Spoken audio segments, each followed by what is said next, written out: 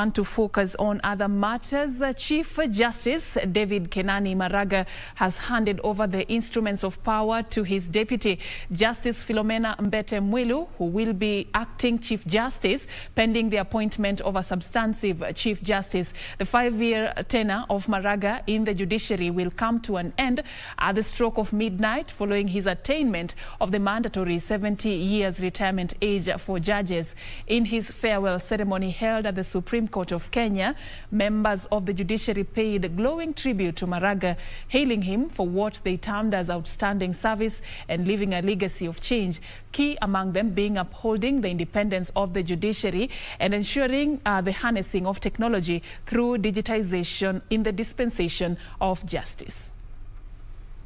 Transformation to where it is today is our collective achievement, for which I draw enormous pride. I want to add here my fellow colleagues and judges.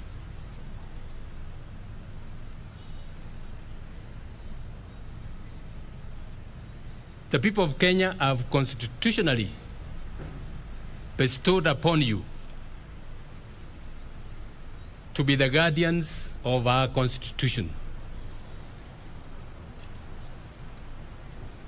to uphold the rule of law. I have heard sometimes politicians say that they are better off because they are elected. I want to tell you that according to our constitutional architecture, they have no better power than what you have.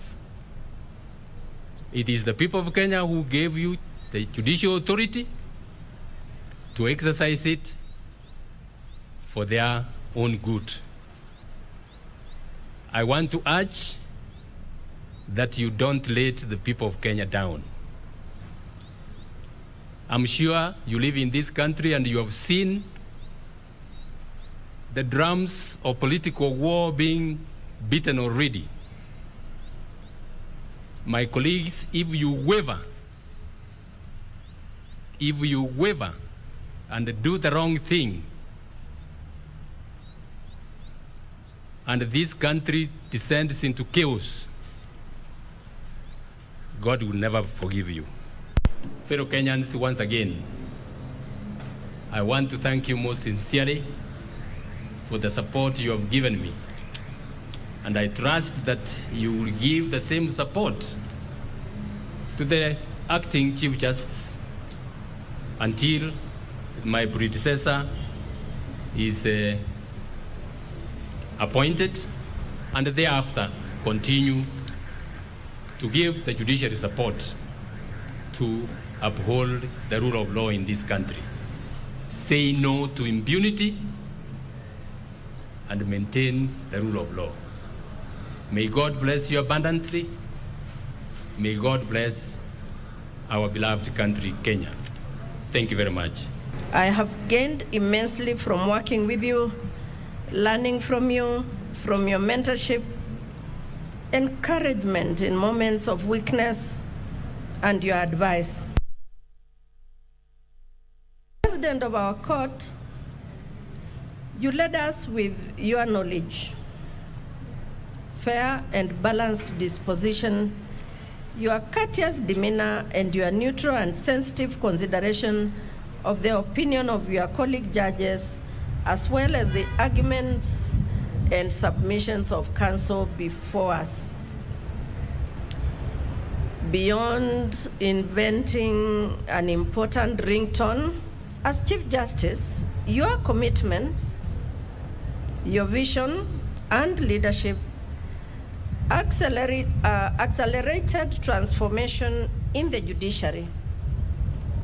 It deepened independence of the institution, accountability of judges, and transparency across the institution.